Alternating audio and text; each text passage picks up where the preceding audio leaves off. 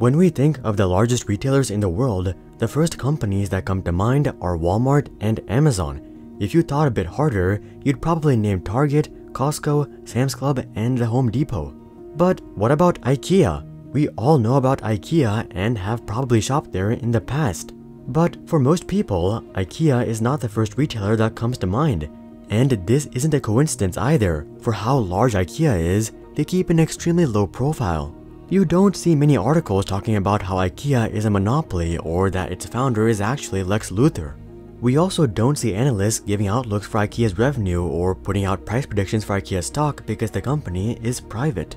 IKEA is one of those things that we all know about, but we never talk about. And that's a shame given how impressive and substantial their business is. So here's the story of Ingvar Kamprad and how he became the $58.7 billion shadow retailer. Taking a look back, Ingvar was born quite a while ago on March 30th, 1926 in Pjärryd, Sweden. He grew up on a small farm called Elmteryd located in the village of Agunnaryd. Ingvar was born right before the Great Depression and his parents weren't particularly wealthy, so the depression was a pretty rough experience for the family. Everyone in the little village was just trying to survive on a day-to-day basis by saving every penny and wasting nothing. Most kids were expected to work on the farm during the day and help out with house chores in the evening. But despite the Kamprad family's desperate state, they never forced Ingvar to help. It seems that though they couldn't give Ingvar financial freedom, they wanted him to have the freedom of spending his time how he wanted. Ingvar was never too interested in working on the farm or doing house chores, but from a very early age, he wanted to help the family financially. So at 5, Ingvar decided to start selling matches to his neighbors for pennies. Ingvar barely made any money from this endeavor given the cheap nature of matches. But it's crazy to think that Ingvar levitated towards business at age 5. Fortunately, as Ingvar grew older, he delved into some more profitable ventures. Ingvar sold pens, pencils, Christmas tree decorations, and most importantly, fish. Selling fish was the first time that Ingvar addressed a gap in the market.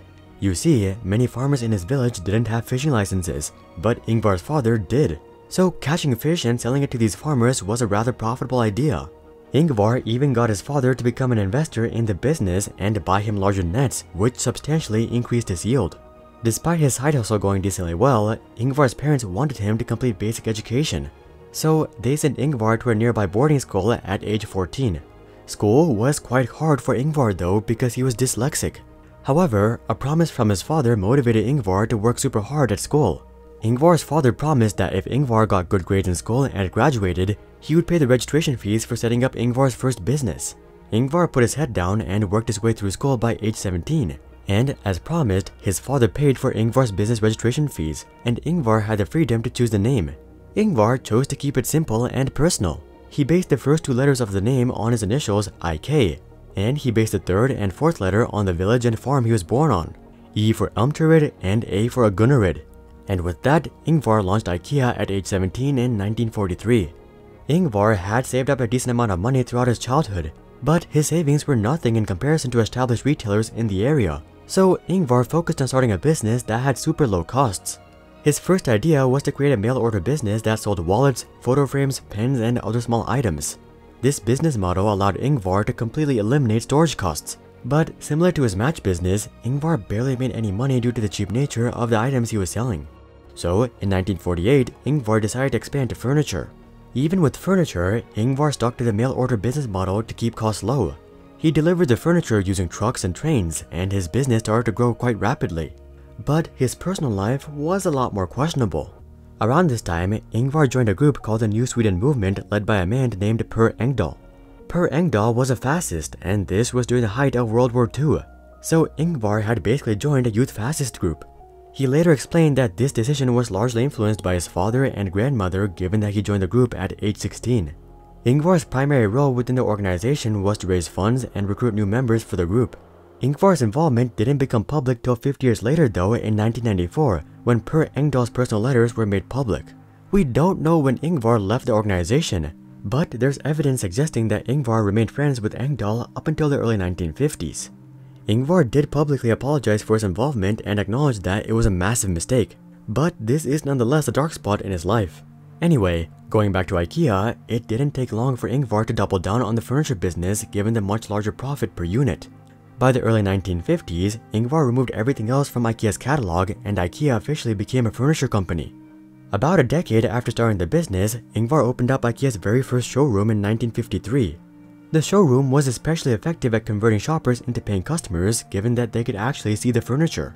But as IKEA grew, established furniture players weren't exactly pleased to see another competitor entering the scene. So they banded together and tried to take down IKEA. They called up IKEA suppliers and told them that they would stop buying furniture from them if they continued to supply IKEA. In fear of preserving their own businesses, the suppliers bent to this request and stopped supplying IKEA. I'm sure this was an extremely stressful time for Ingvar, but some of the best ideas emerged under the most stressful circumstances, and this couldn't be truer for Ingvar. Since he couldn't buy furniture from the popular suppliers, Ingvar decided to design his own furniture that was simple and cheap. Ingvar made a couple of deals with foreign suppliers for the materials, and with that, Ingvar was back in business.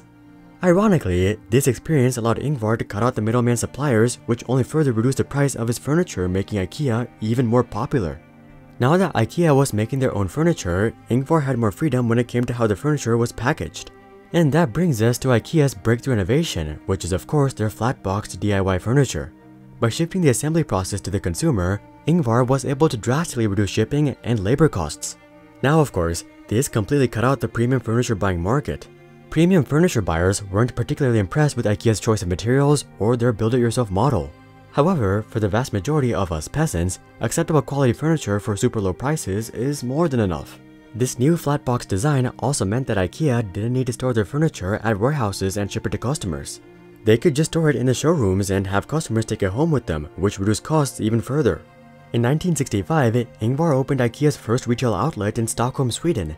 IKEA had already expanded internationally a few years before this in 1963 with the opening of a showroom in Norway. But the modern IKEA didn't make its debut till 1965. Around the same time, Ingvar also opened the first IKEA restaurant in 1960.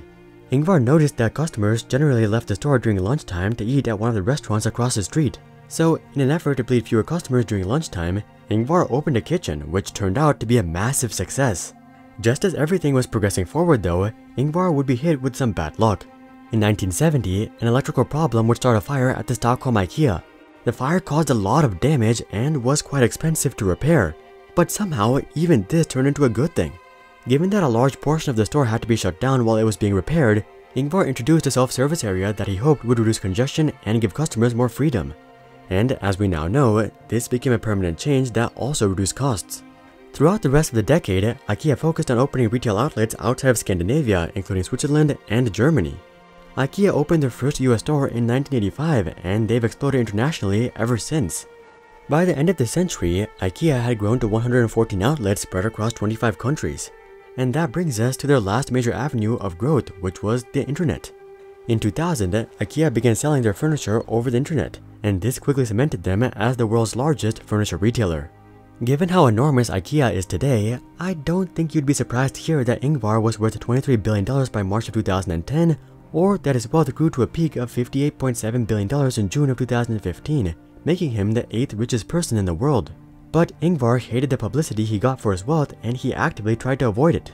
Ingvar set up a super convoluted set of holding companies and foundations that were all independent of each other. Ingvar spread his wealth across these holding companies and made it so that no major decision could be made without approval from all of them. Ingvar felt that this was the best way to ensure that one of his children or a future leader of IKEA didn't screw up the business by making some sort of rash decision. He also made it so that neither he nor his children could withdraw money from these holding companies.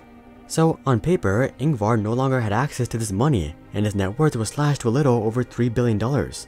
This didn't really matter much to him though, given that he never lived like a billionaire in the first place. In fact, not only did he live a modest life, but he was actually insanely frugal. On the surface, he lived in a modest house and only flew economy and stayed at budget hotels.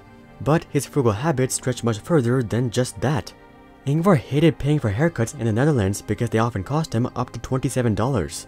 So whenever Ingvar visited an IKEA store in a third world country, he would just get a haircut there. He also purchased a lot of clothes at nearby flea markets. I think we can all agree that he's really quite a character. Unfortunately though, Ingvar passed away a few years ago on January 27, 2018. But he was 91 years old at the time, and there's no doubt that he lived an extremely productive and accomplished life. Do you guys like IKEA's furniture? Comment that down below. Also, drop a like if you love IKEA's prices. And of course, consider joining our Discord community to suggest future video ideas and consider subscribing to see more questions logically answered. But until then, I'm Hari, and I'll see you guys on the next one.